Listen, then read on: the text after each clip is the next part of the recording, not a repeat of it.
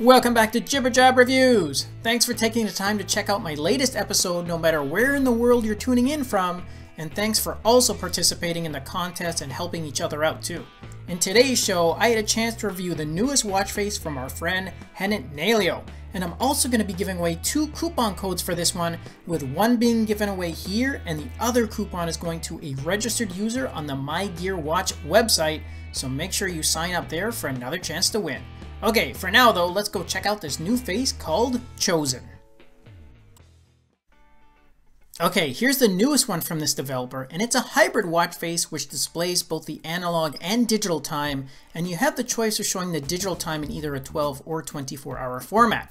Now, as you can see by the display, this one comes packed with a variety of different features, shortcuts, as well as activity information, and all that info is separated into 4 main sections, with of course the time displayed there in the center. Now, starting off, you have your steps goal, moon phase, AM, PM indicator, and a seconds counter shown in the section at the bottom right.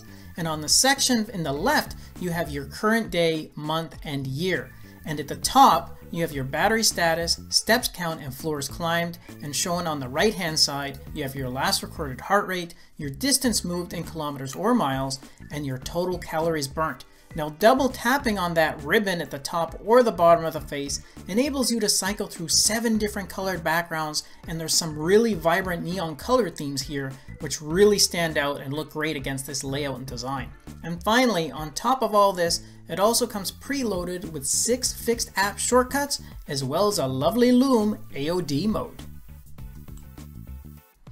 And if you want more information on the watch face I reviewed today, then simply do a search in the Galaxy App Store under the name of this face, and I'm also including the full details in the video description.